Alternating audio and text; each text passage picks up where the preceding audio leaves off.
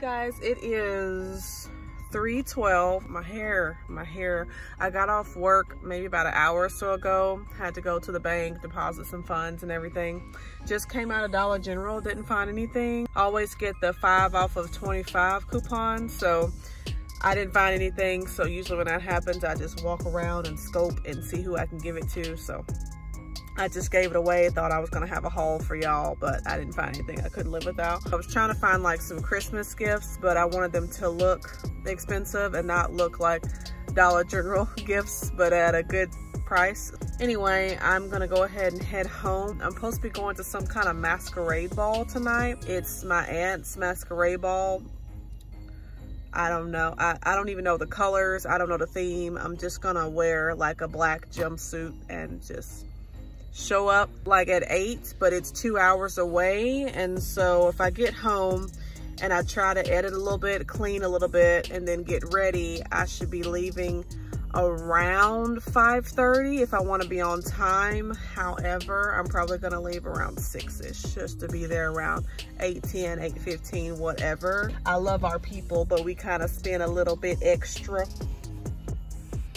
time getting ready, if you know what I mean. So since I'm gonna be gone a little later for the masquerade, I figured I would go ahead and stuff these now. Stuff my $12 for today. My chair is just squeaking. Go ahead and flip it open to our December slot. I really need to put the tab on it right now, actually. Uh-oh, here we go. I'm gonna be a perfectionist. Okay, there we go. So we got our little tab. I don't know if y'all can see that, but tab is now made. I'm gonna go ahead and stick the, let me get it right. While I'm here, let me put these tabs in here too for the other months.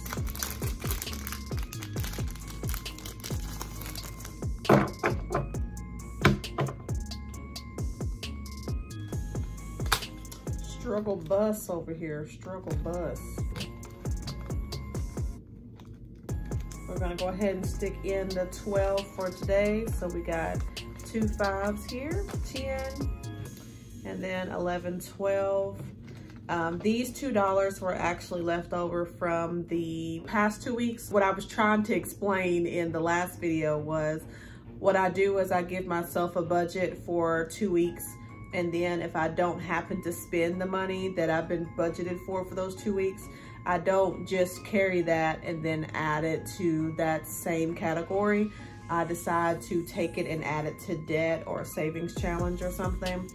So for example, if I have $150 budgeted for food, and let's say I only spend about $145, that $5 from that check or that check pay period that I didn't spend it, I allocate that to a savings challenge or yeah, pretty much a savings challenge, or the little cash stuffing envelope that I showed you guys. It either goes to savings challenges or it goes to this iridescent one where it's like birthday and all of those categories.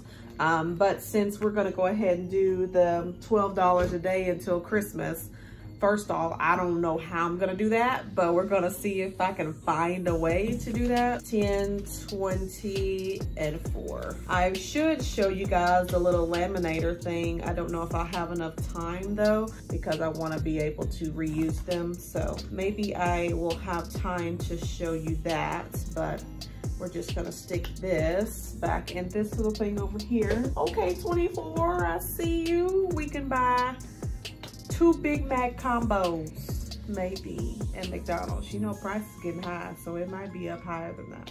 Anywho, right now, as y'all can see, I'm at my computer and I'm trying to go ahead and edit this vlog. So then while I'm gone, since it is 2 hours away and the event starts at 8, I know for a fact, unless I just literally walk in the door and walk back out, I'm not gonna make it back in enough time to post this. So I'm gonna do like a scheduled posting, so it'll still be up. That's what I'm doing currently. We gonna see what we can do, so.